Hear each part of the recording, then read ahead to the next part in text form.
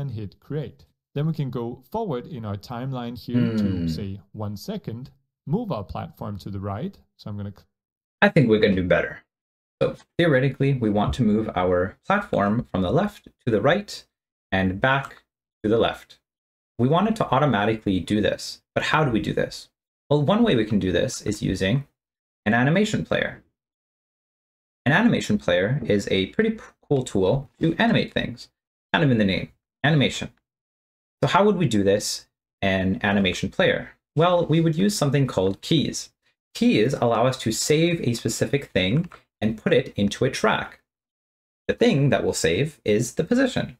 So we can start from position 0, 0 and move it to, let's say 100 and 0.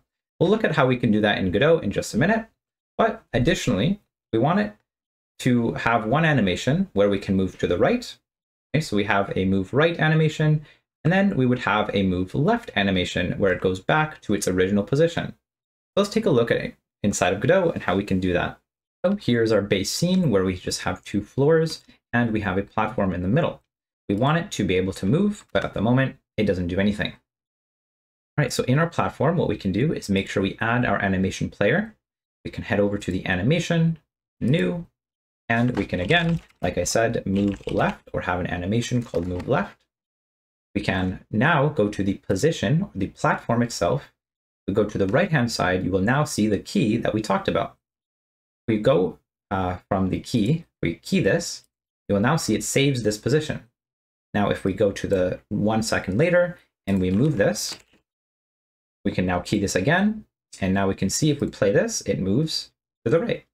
Now we can see that I just messed this up. So this is actually move right, not left. So let's rename that. And this is the move right. And now what we can do is duplicate this and move left. And now we can simply change these keys. So we can actually just drag them like this, do the 1 second mark. And this is 1 second. So now we move to the left. Now what we can do is we can simply play the move right by default by clicking this. We can add a script to our platform. I will add this to my scripts folder. Here we go. Open and load, and we have some stuff. So I'm actually going to just delete this. And I will now connect my animation player. I will simply connect my animation finished signal. And what we can do is if the anim name that we just played is equal to move right, we can simply play. We would have to actually get the node animation. So let's get the player and play the move left. So we'd simply play the opposite of whatever we just did. Now we can simply duplicate this. So I'll pop this out and I can say elif animation move left. So I'll actually just change these up. So if I played the right, I'll play the left now. And if I played the left, I'll play the right. That's it. We'll essentially change the way that we're going. Now, when I hit play, you can now see that it is moving left and right, but it's starting from the very top. So you can kind of see the advantages and disadvantages of this sort of movement. You can see even though it's over here, it automatically takes us to, well, 0, 0, because that's where this position is in the animation player. Now, of course, you could make the animation player in here and do the same thing, and that would probably work a little better, but you can see the problems with animation player. So let's take a look at a better way to do this. All right, so another way of doing this is using hard-coded positions. Now, what we can do here is we'll erase this function, and we'll add a physics process function. And what we can do is we can simply take its own position and add to it, let's say 1 per second or 1 per tick, and then we can simply change it depending on where it is. Now, what do I mean by hard-coded? Now, also, by the way, I'm going to do .x. Now, hard-coded will actually need a variable direction. And by default, we can have this as 1. Here, we can just say 1 plus direction. And then what we can now do is we can say if the position.x is, let's say, greater than or equal to 100, then we will simply say direction is equal to negative direction. Now, this only goes in one way, obviously. So what we can do is we can also duplicate it and say, or position x is less than or equal to 0. So this will go between 0 and 100. So now if I hit play, you'll see that it moves all the way to 100 and back to 0 and then back to 100. So this is a very similar way, and it kind of works. It could work better if we change the numbers of these, right? So it kind of depends on how you'd like to do it. Again, this is a kind of quick and dirty way of changing our platform position. But you can see there's a few problems with this, right? So even if I move the platform, it'll kind of do some weird things, and that is because I hard-coded the number. So let's take a look at a different way, maybe even a better way of doing this inside of Godot. Now, extending on our previous example of the hard-coded position, we can actually use the same idea using the direction, but instead of a hard-coded if position, we can actually take this out. And instead, what we can do is use something called raycasting. Raycasting is a node, so raycast, that we can use to, well, detect a collision almost. Now, what we can do is we can have it collide with bodies or areas. Obviously, we'll do bodies, and the body that we'll be colliding with is these platforms. So these guys is a tile map. It has physics layers. Now, if you're curious about this, I have some other videos on this. Definitely check them out on my channel. But the basic idea is that if this raycast touches something, we will switch the direction and have it switch the other side. Now, the target position is important to note. So we can actually keep this at 25, let's say.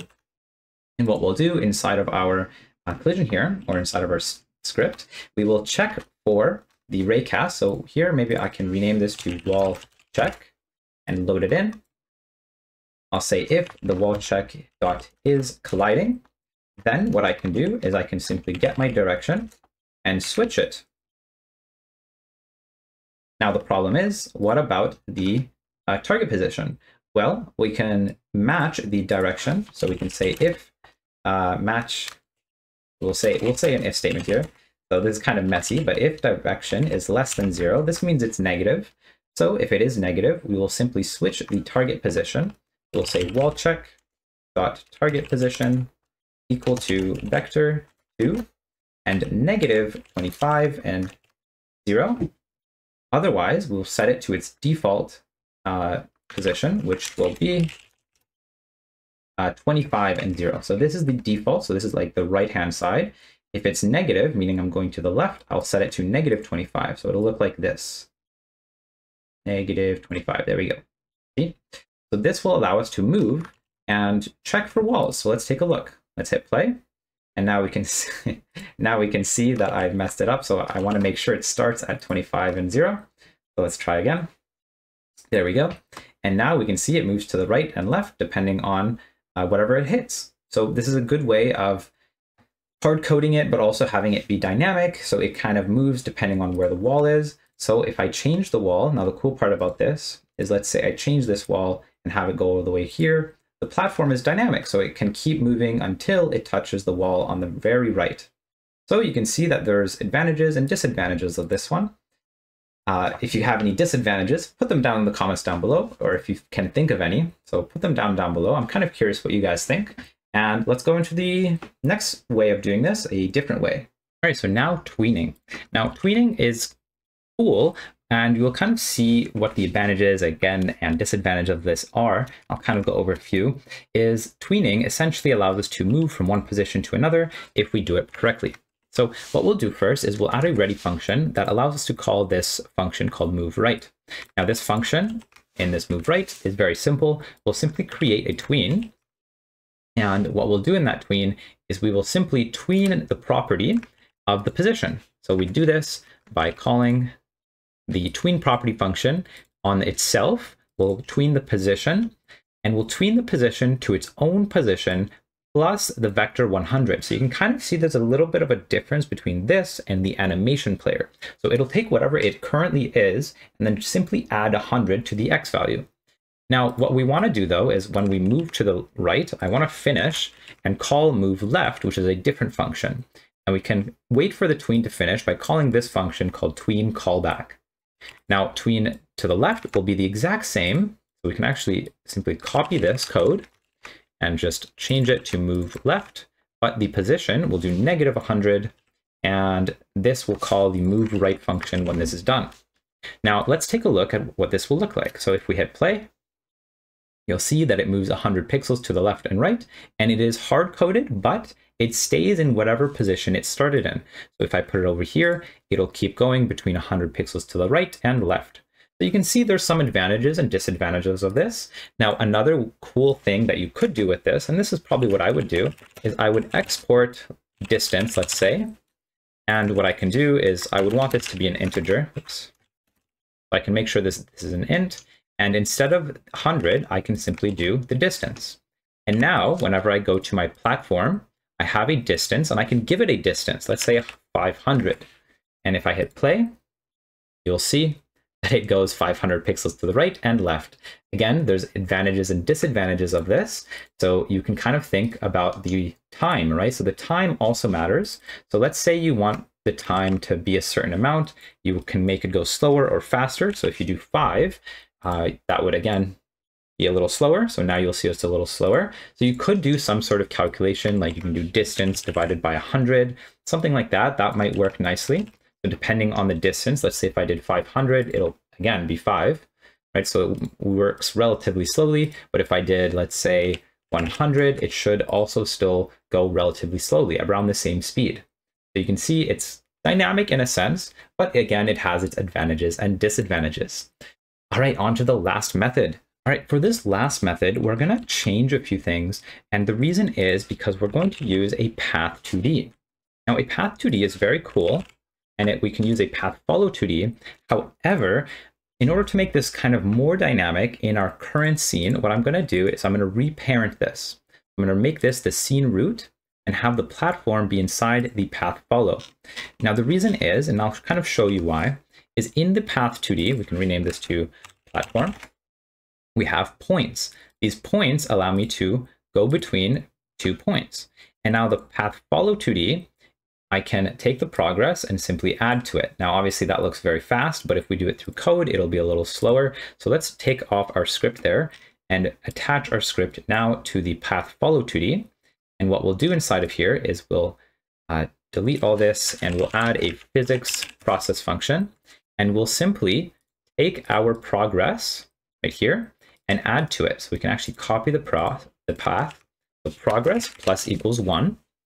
And it's already set to loop. So this extends path static body. So we need to change this to path follow 2D.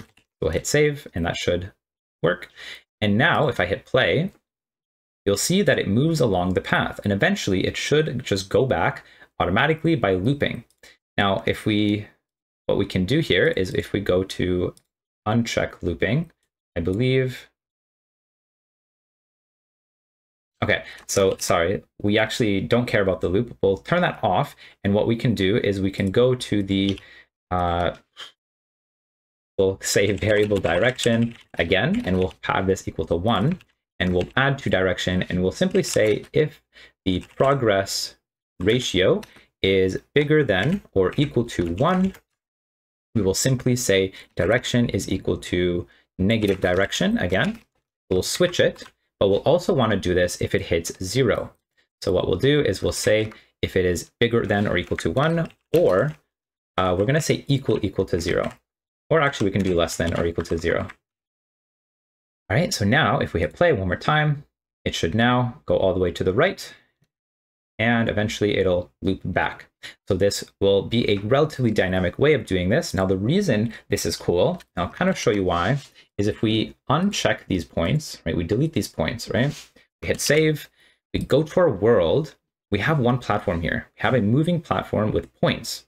Now, the cool part, I can just start adding these points. I can add one over here and one over here. And let's say I add a different platform over here. Now, let me save this. What I'll do here is I'm going to go to my platform and reset the curve and simply reset this. Save. Okay, so we'll have to redo that again, but that's okay. So here we have a new point where we can create a curve. Okay, sorry. So we have to create a curve on the top right. Here we go. We can now create a curve for this platform. And then this one, we can also create its own curve and create one right here. And now if I hit play, we have 2 different platforms that take from the same scene and they go the same speed, but now you can see the path they follow is different. because we set it dynamically. We created the curve in the main scene, not through the platform scene. So this, I think, honestly, in my opinion, is probably my favorite way. But you guys can let me know down in the comments down below what you guys think. What's your favorite way of doing it? How would you create a moving platform? Let me know down in the comments down below. So I'm curious what you guys can say. And if you guys like this video, definitely check out my channel. I have a lot of other tutorials and stuff. And I'll see you guys in the future. And again, sorry, if you like this video, hit like, subscribe, and comment, and share. And I do have an email list where I send out weekly challenges. So I've been doing it for about almost 6 months now. So definitely check that out. And I'll see you guys later.